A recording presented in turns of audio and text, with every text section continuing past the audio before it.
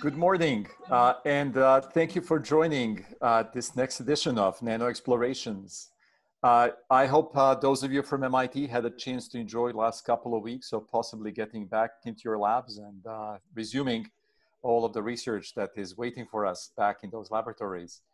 My name is Vladimir Bulovic. I'm a director of MIT.nano, and this morning I have an absolute pleasure to introduce Morten Kjaergaard, who is a postdoc in the group of Professor Will Oliver. They're doing remarkable explorations of quantum computing, and I am very excited to hear Morten talk about indeed programming a quantum computer with quantum instructions. Just as in previous nano explorations, I would ask you to turn off your video, mute your volume. That way we will, one, increase the bandwidth for the rest of us and also not interfere with the voices that might be in the background. If you have questions for Morten, please keep them towards the very end. And at that time, I will call upon you if you raise your hand, or you can send a chat message and I will relate your question from the chat to Morten. With that being said, Morten, please take over.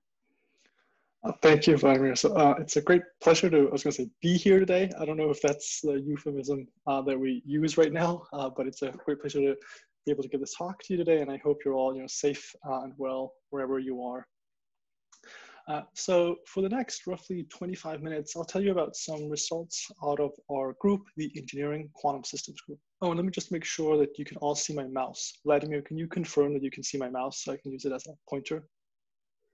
Yes, I can see your mouse. Fantastic. Okay, great.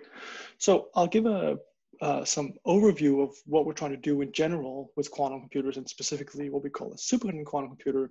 And then in the latter half of the talk, I'll dive a little deeper into some details of the experiments that we've been working on, some of the experiments that we've been working on lately. And normally I'd encourage anyone to interrupt me whenever you want, but I'll keep the talk itself brief, so there'll be plenty of time for Q&A afterwards. Okay, so with that being said, what's the point about even caring about building a quantum computer?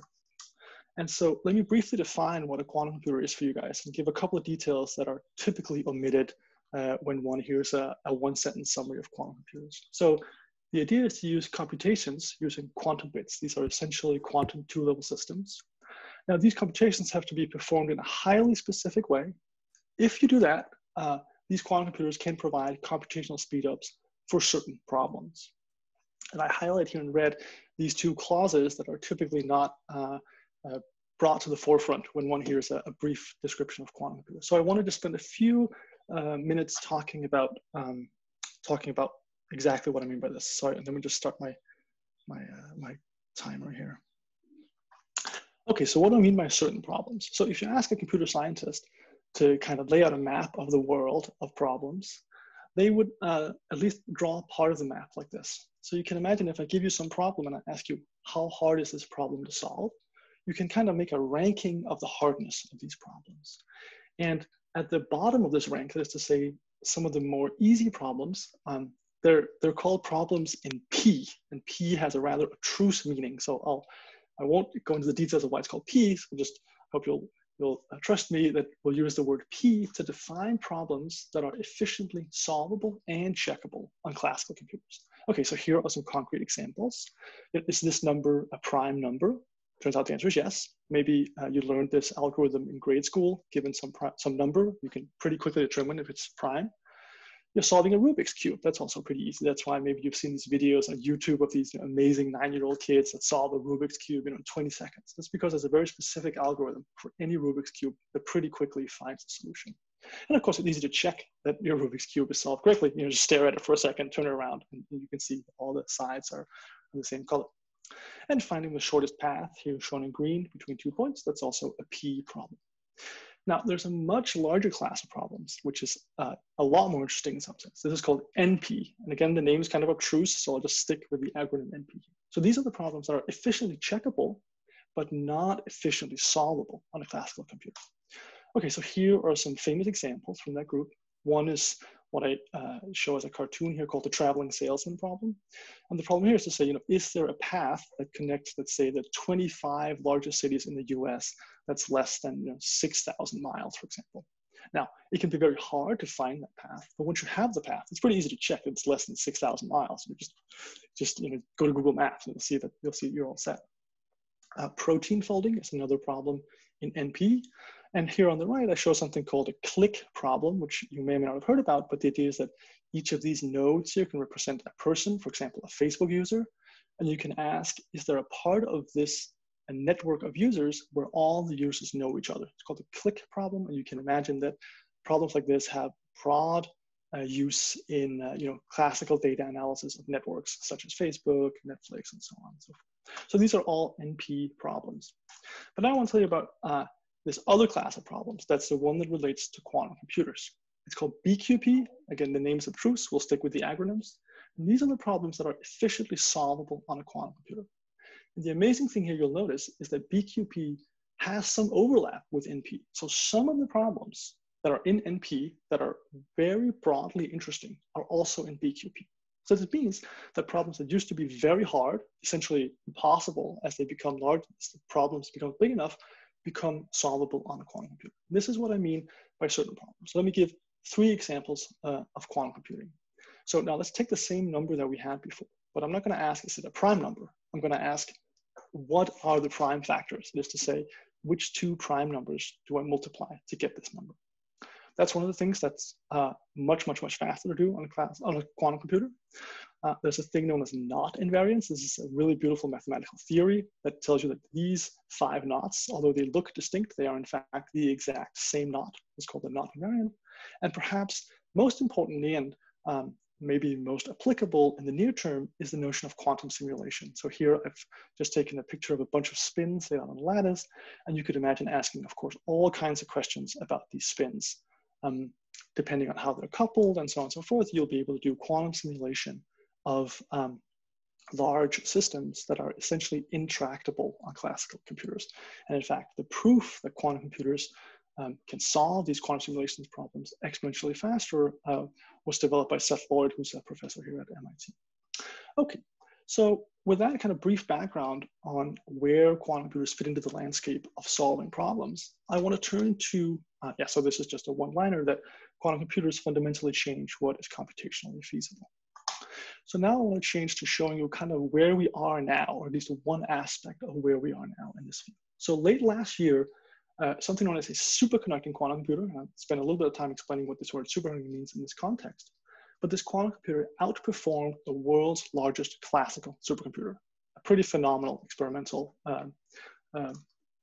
demonstration. So here is a picture, very much a cartoon picture, of the quantum processor that was used in this experiment. Each of these gray X's are aluminum microfabricated, essentially capacitors. You can imagine one of these X's is, you should think of it as being roughly a couple hundred microns by a couple hundred microns to give you a sense of the scale here. So this was supposed to have been 54 qubits, but one of them didn't work. So this is a 53 qubit quantum computer. And these blue guys are just couplers that can turn on and off the coupling between these quantum 2-level systems, these qubits. And down here is just a cool picture of the actual chip itself, where this black box right here is where these nano-fabricated qubits live, and all these wires right here are just control electronics. So let me show you this plot that is, in some sense, the first demonstration of a quantum computer outperforming the world's largest classical computer. Okay, so what's going on here? So on the x-axis of this first panel, you have the number of qubits that are involved. And on the y-axis, you have the quality of some calculation that was performed. I'm not going to go into the details of what exactly was calculated, but they calculated one of those things that we expect to be very hard classically, but quote unquote easy on a quantum computer. So let's focus up here at 53 qubits. This is where they use the full power of the quantum computer. Let me just move this over. So here they use the full power of the quantum computer.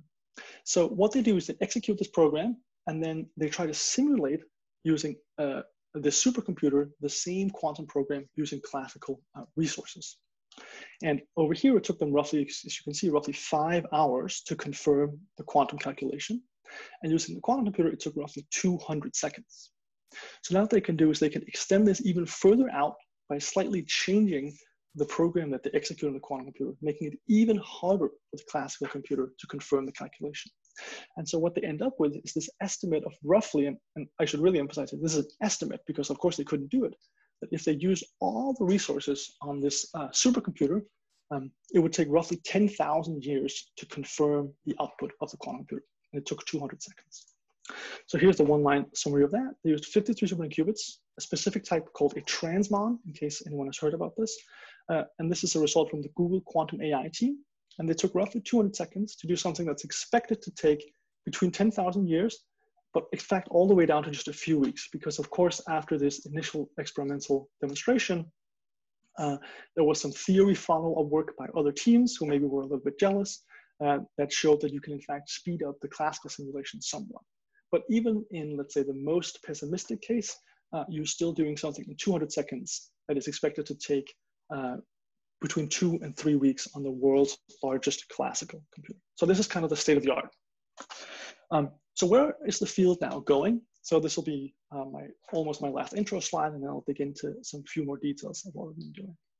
So quantum computing using superconducting qubits is kind of built on a foundation of these 4 pillars, which is classical control. That is to say, we have to deliver some signal down to the quantum computer. This is typically in a dilution refrigerator. So for those of you who don't know, these are refrigeration units that cool down to just a few millikelvin, essentially. These are, of course, big beasts, and they have to be very carefully shielded, both thermally and electrically. And so delivering the classical control to the qubits themselves is a rather hard task. We're also working on improving the physical qubits themselves. We're working on improving the readout of the qubit. That is to say, when you ask the qubit, are you in the 0 or the 1 state? The quality of that answer is in fact itself a very large research direction to basically push up our confidence in these numbers. And finally, we're working on improvements to native gates. And this means that when you try to do a logical operation on your quantum computer, so you try to flip a bit, for example, we call that a gate or a logical gate. This is nomenclature from electronic engineering. And the notion of native gates is just what's the, let's say, the easiest gates for the quantum computer to do. So we're trying to improve all these 4 things, and each of these boxes are large, independent research fields, essentially. But built on this foundation, there's kind of 2 tracks being pursued simultaneously in the world of superconducting quantum computing, and I should say several other quantum computing architectures as well. So one is this idea of something called a fault-tolerant quantum computer. And the idea here is that if you take some of these, let's say, noisy qubits, so I should say that the state-of-the-art error rate for qubits is roughly 1 in 100, something like that. So this means that as you try to perform some calculation, roughly, this is very rough, 1 out of 100 of your logical operations will fail. Now, just to put that into context, if you pick up your mobile phone and you ask how many errors do I get in my processor on my phone, you're looking at roughly 1 out of a 10 to the 15. So I guess on the order of 1 in a billion billion. And on quantum computers, we're looking at 1 in 100. So errors are abundant. And so there's this idea that you can put together many noisy qubits into one larger qubit. It's called a logical qubit, which will essentially be error-free. So this is this left path right here. But then there's another path here on the right, which is also interesting. And this has the kind of nickname noisy intermediate scale quantum computers. And the idea here is the following. Even though your qubits may be noisy and have errors, if you really bend over backwards and stretch all the resources as much as you can, maybe by improving the native gates, maybe by making some fancy connectivity between your qubits, or maybe you find some way of getting rid of noise, you can build on top of that. This is what we try to show in these Tetris pieces. You put these Tetris pieces together, and ultimately you're able to perform some calculation using a quantum computer that's outside the reach of classical computing. This experiment that I showed on the previous slide is an example of this, where they really, eked every little thing they could out of every component, and they were able to execute this measurement, or this, this algorithm. Okay, so now I want to take a step back and tie it into some of the research that we have been looking on. So I want to ask the question, how a quantum computer is programmed. Okay, so here again is this data from before, where we saw this point out here using 53 qubits and sequence of 20 logical gates, or 20 gates, sorry, on each qubit. So how is this actually programmed? So here's again the processor. So let's just now focus in on, for example, this little grid here, 5 qubits and 4 of these couplers. So here's another figure from this paper. And this is just a blow up of this little section right here. So here's the quantum device itself. And remember, these gray X's are basically aluminum X's that are roughly 200 by 200 microns wide. So this cutout here is on the order of a micron by a micron, let's say. Sorry, is on the order of a couple hundred microns by a couple hundred microns. So here on the right is what's called a musical score for programming a quantum computer. And each of these black lines here represent what happens to each qubit. And the x-axis here is time.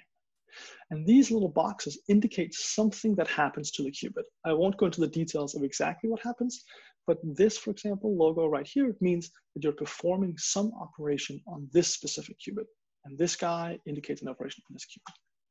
So if you go read the paper, you'll see that one of these cycles is on the order of 50 nanoseconds. So this means that this sequence we're looking at here is roughly, let's say, 500, 400 nanoseconds. So this is a kind of a musical score of instructions about what to do.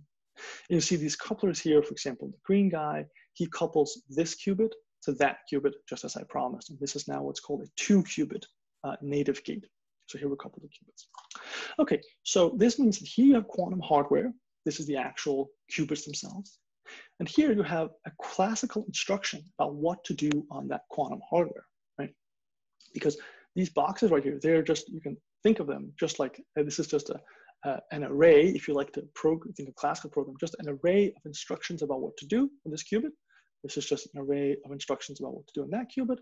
And it's of course easy to write down 53 arrays that each have, let's say, a depth or a number of cycles m equal to 20. Right? This is totally trivial to write down on a classical computer. Okay, so this is how you interface with a quantum computer. So now I want to go a step even further back and talk about a very, very fundamental property of classical computers. In fact, it's so fundamental that one barely even thinks about it when just interacting with a computer on a daily basis. So let me return to this picture here. So I should say that this is the hand of Barbara Liskov.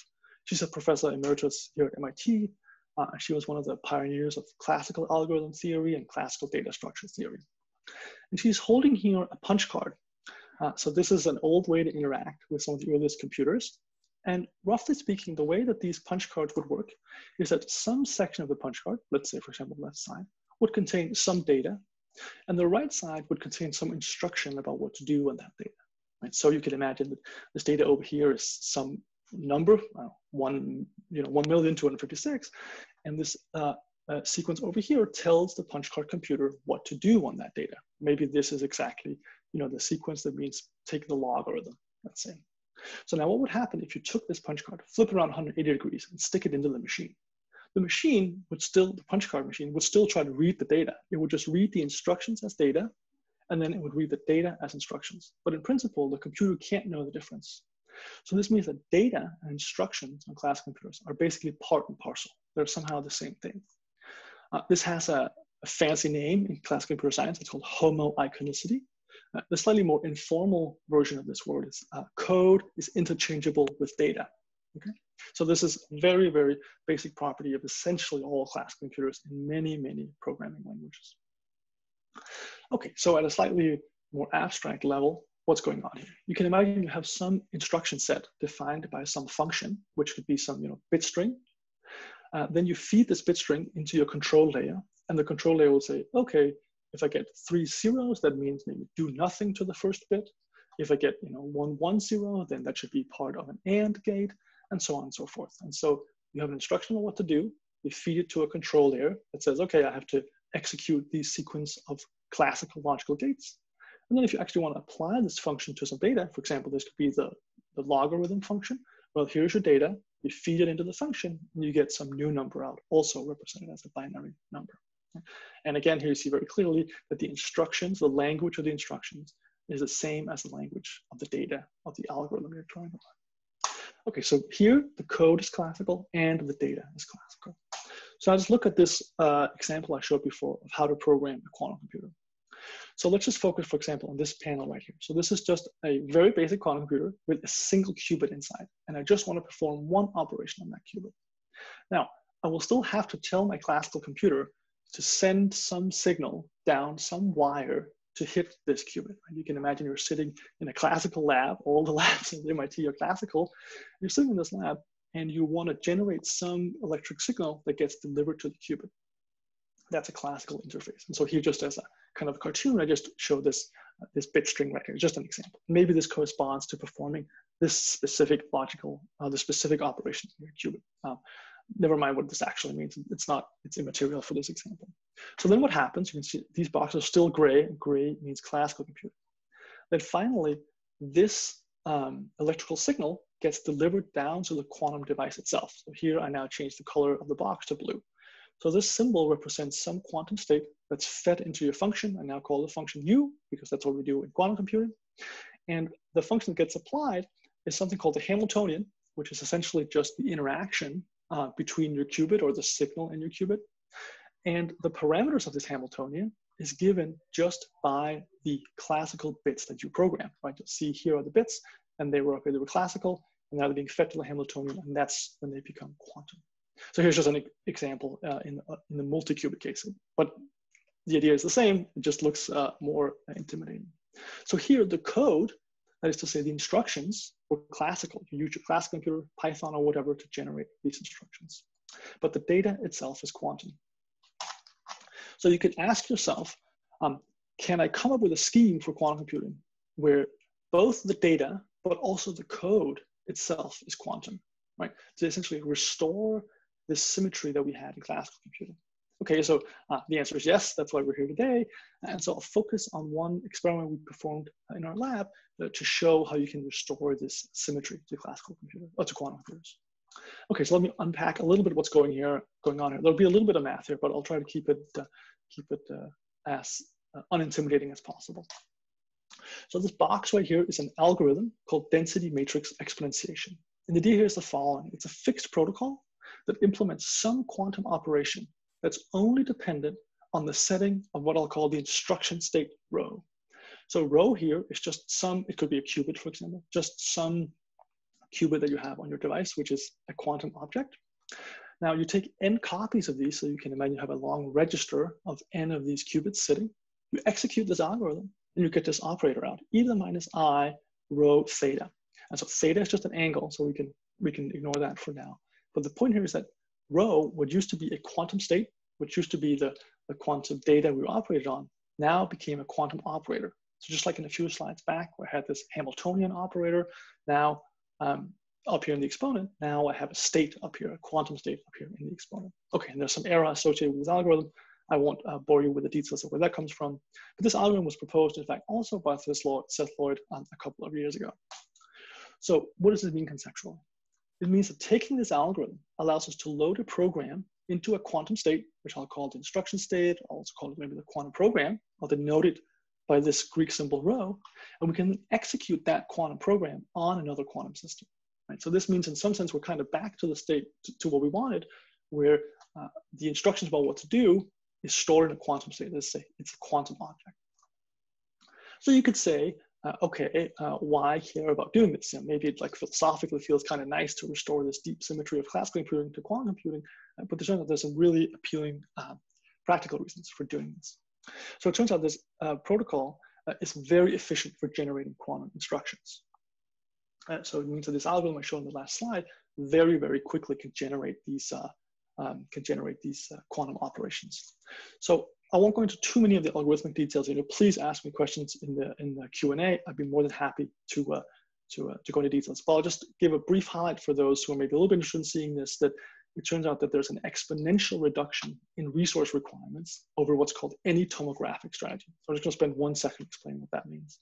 So you can imagine, if I had given Vladimir n copies of this density matrix, of this quantum instruction state, maybe he could just measure it and he could just see what the state was and then generate his own quantum instructions.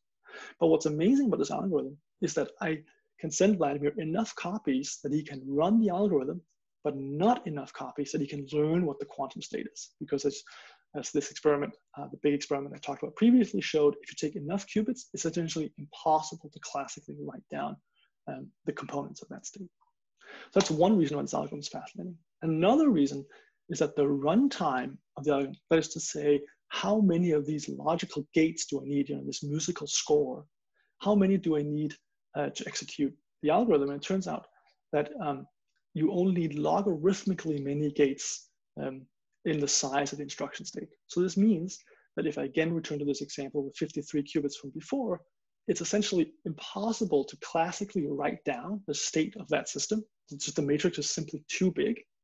But if you use that state as a quantum instruction state, the circuit for doing that, or the number of logical steps, is still surprisingly small. So this means that density matrix exponentiation and the use of quantum instructions has found quite a broad range of applications, both in foundations of quantum computing, in surprising ways of using private quantum software, and some practical protocols that are also being pursued in other labs right now. But please ask any questions in the Q&A about this, and I'll be happy to expand upon it. Okay, so let me give you one slide about the physics of what's going on here, and then I'll turn to some of our data. Okay, so let's unpack this thing one more time. So here is now n copies of my instruction state. Remember, these are, for example, qubits. These are two-level systems, so n of those. And now I've also introduced what I'll call a target state. And basically, I just want to implement the quantum instruction stored in this state on that target state. So what you do is you run this operation. It's called a delta swap. And this will be one of the few equations in my talk today. So please forgive me if this gets a little bit into the weed for some people, but I want to make sure that there's a little bit here for the experts as well. So basically, this delta swap operation swaps the state of this qubit and this qubit by some amount to delta. Here is the matrix that represents that operation. So one illuminating case is if I put in pi over 2, then I get this very simple matrix out, which is 1 on the 0, 0 and the 1, 1 points, but then it's off diagonal in this little subblock. And the interpretation of that, if you're a quantum computing person, is that it just swaps the state of the two qubits. Okay, so I won't go into details of how to read these matrices in case you're not familiar, unfortunately. Again, please ask questions. I'll be happy to expand upon it. But then what you do is you throw away this version of the instruction state. Then you take your next instruction state, you do another of these small swaps by some amount delta, throw it away, do it again with the third version, and throw it away. Okay, and you keep doing this some number n times. And what you get out in the end is this operator even minus I rho, and this is exactly what we wanted, that rho is living up here as though it's an operator that's acting on a target state sigma. And over here is this algorithmic error that I mentioned before. Okay, so this is what we're going to be trying to do in the lab. So here is a picture of our device. Now it's a real SEM picture. And this gray color right here is aluminum, a couple of 100 nanometers thick. And here's a scale bar. So now you actually see the couple of 100 microns that I was talking about before. So here's 3 qubits laid out like this. The blue lines are for reading out the state of the qubit, and the red and orange lines for controlling the qubit. So here's the target qubit. This is the guy we're going to want to interact, or we want to apply the quantum instructions on. And this is the instruction qubit. And the interesting thing here is we'll just use one instruction qubit, or physically one qubit, but it'll play the role of all n copies. So here was the original algorithm before. And now let me show you how we turn that into an algorithm that just uses 2 qubits. So I still have my target state sigma and my instruction state rho. But now what we're doing is, instead of having n copies going down like this, we'll have n copies going along like this by approximately resetting rho. We reset it using a specific gate that we call simulated quantum measurement. I won't have time to go into that exactly what it does or how it works. But what it does is that it resets the state of the qubit. So you can imagine we do the delta swap right here. So let me put up these red boxes so you can see the structure. So we delta swap these 2 guys, and then we approximately reset. And so that leaves us at the same state as right here, where we have almost a new copy of this guy ready to be delta swapped one more time. So we go along like this. And so here we throw away rho after each interaction, and here we just approximately reset rho after each interaction. So here we're just using 2 qubits. Okay, so there's no such thing as a free lunch, unfortunately. So this new technique we've developed comes with a price. And so what happens is you get a little bit more error in your algorithm. And again, we have some proofs of this in the paper, but I'll leave them unspoken for now. Okay, so let me just show you some data of how this actually looks in real life, and then I'll be happy to take any questions. So here's an example of this algorithm. Let's fix some target state. Let's call it plus y. And please forgive me if this is a little bit obtruse for those who don't know about quantum notation, but unfortunately I could find no way around this. So forgive the math here. But let's fix some state pointing along the plus y direction. And let's execute density matrix exponentiation, where we fix the instruction state to be plus x, the number of steps to be n, and the total angle that we want to try to implement this quantum instruction with to be pi over 2. Okay, and so if you sit down and do the math, this is a pi over 2 rotation around the x-axis. So here's what the algorithm actually looks like. Here's the delta swaps as I promised, the approximate reset, and there's 4 of those. We're going to run the algorithm, we're going to do something called state tomography. This is a technique that lets one look visually at what the state looks like as it comes out. So here's the data. So first, let's just look at the first section here. So I'll grade out this part. So let's just look at the first section here. So the top row here is the state of the target qubit, and the bottom row here is the state of the instruction qubit. And as I promised, the target qubit points along the y direction, and this globe or the sphere that's called the block sphere. And the instruction qubit points along plus x, just like I promised. Here's just a projection looking down the x-axis for both of these states. And this is just showing explicitly x, y, and z components. So let's take the first step in the algorithm, and you'll see that this state started to move up. The target state started to move, just like it should. And the instruction qubit stayed nearly fixed along its initial axis because it was reset by this operation. Let's do a few more steps, like that. And what you see in the end is that this target qubit moved from pointing along the y direction to pointing along the z direction. Now, if you take your right-hand rule and you point your thumb in the direction of x, you do a pi-half rotation. Like pi-half is 90 degrees in radians. And so you see you get this state rotation by exactly 90 degrees. And meanwhile, the instruction state stayed nearly unchanged. It's going in like this into this sphere. There's some physics going on there that I'm also happy to talk about. So this is an example of a rotation of a target qubit around an axis given by an instruction qubit. Okay, so let me just drop this little math here to show what's going on and just show you one last example of programming these quantum instructions, and I'll be happy to take any questions. So let's just run this algorithm one more time, but now let's change the quantum instruction state and confirm that the program that's executed is changed according to the instruction state. So let's put the instruction state in what's called the 0 state that corresponds to pointing along the north and the south pole here. Let's take 8 steps in this case instead of 4. Let's try to do a full rotation of pi. So if one sits down and does the math of what this corresponds to, you're looking at a pi rotation around the z-axis. Okay, here's the algorithm again. So the only thing that changed now is that the instruction qubit is in the ground state, or is in the 0 state. The delta swaps are now pi over 8, and we're doing 8 of those in total. And here's the approximate reset. Okay, I'll dispense with the animation and just show you the result. Here it is. Again, the target qubit starts by pointing along the plus y direction. And this is a little bit easy to look at if you stare down the z-axis. So there's a projection looking down from the top of this sphere. You'll see that this thing did a full pi rotation, let's say 180-degree rotation around the z-axis. And again, the instruction qubit stayed approximately where it should, notwithstanding going into the block sphere a little bit like this. Okay, so I hope I've convinced you that you can execute a program that's stored in a quantum state, specifically by putting this instruction qubit in either the 0 state or over here in the plus x state. You modify the quantum operation that's applied on another qubit. This was exactly what we set out to do. So with that, let me just leave you with this outro slide and say that this property of homoiconicity can be restored to quantum computing using this density matrix exponentiation algorithm. We've demonstrated a proof of principle version of the algorithm using similar qubits and this gate construction for approximately resetting an unstate.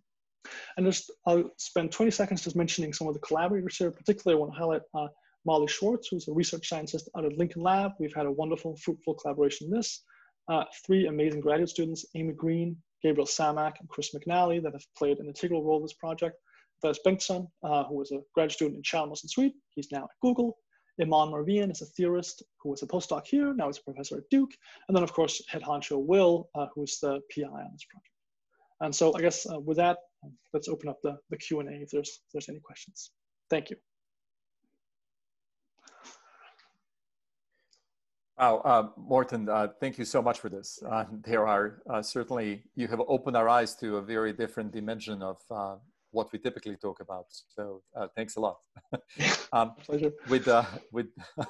With this, what I would like to do is open the floor to any questions. Of course, lacking any questions, I'll be asking you a few. So to start things off, and again, you can send me a chat, send everyone a chat or just me, and I'll relay the question to Morten. Alternatively, you can raise your hand and I'll make sure I call upon you. I guess the very first question that to just ask, as you were showing us the pi over 2 and pi rotations, the length of the vector diminished. Yeah. Is this reminiscent to the diminishment in the strength of a signal? Is that the way to think of this? Or, Yeah, that's kind of the way to think about it. So what's going on here is that these qubits have a finite memory. So that's to say, if you take a qubit and you put it in the one state, so you can imagine just taking a two-level atom and putting an excitation in there. After some time, that excitation will go out of the system. And we call that a coherence time, or some version of a coherence time. And so what's happening here is, in fact, that the qubit, as we're executing this algorithm, it's losing its memory. And so if we kept running this algorithm, we'd get a smaller and smaller and smaller vector until essentially it would just be stuck in here in the middle of the block sphere, which is signifying that we've essentially lost all information about the state. So this is a reflection of memory loss in the system. And it's also a reflection of one more thing, which is, I mentioned this roughly 1% error rate in these quantum logical operations. So we have two sources of error. One is the quantum memory, which is essentially exponentially decaying. And we have logical errors from the gates, let's say. So when we try to do some specific rotation, we'll have some little error rate associated with that. The amount of error very much depends, right, on the speed of computation, I would imagine, right? Because your coherence time is only so long. So that's exactly what right. determines the speed of your computation? That's a great question. So that speed is essentially set by the coupling strength between the qubits. And essentially, if you couple your qubits too strongly, you can't turn off the coupling. If you couple them too weakly, your speed of your logical operation will be too slow. And so a huge part of this project I haven't even talked about in this talk is optimizing these logical gate operations. And in fact, what we had to develop to execute this algorithm is what's currently the world's lowest error rate quantum operation with an error rate of 0.3%. And so to the best of our knowledge, this is one of the lowest in the fields. And we simply needed this because otherwise we would be completely dominated by the errors of these operations. Now, my questions to you are actually a mix of my own thinking and a lot of help from online chat here. So I'm going to ask another extension of everything we've just been talking about, which is, of course, as the diminishment in the, or the dephasing of your signal keeps happening, is there a way to refresh that and start anew? That's a great question. So there are a wealth of techniques that try to, it's called echoing out. And the idea is that you can imagine you have some error that rotates you in this plane. If you know what that error is, maybe you could flip your state over and the error will somehow cancel itself out. Something's called an echo technique. These echo techniques exist for quantum algorithms. In fact, we're working on a follow-up paper now with Gabriel Samak, who's one of the grad students on this project, showing exactly when you can do some echoing techniques and when you can't do some of these echoing techniques. It turns out to be a quite fascinating subject for near-term quantum computing. But reading off the state and then simply replicating it because you just read it, would that be an option? The way you would do it in digital logic? No, unfortunately not, because quantum computing has this very, very sometimes annoying property that if you measure the quantum computer, you lose all of its quantum coherence. And so that would essentially stop all the quantumness in its tracks, and you would be back to a purely classical world, and then you'd have to go back and restart the quantum calculation.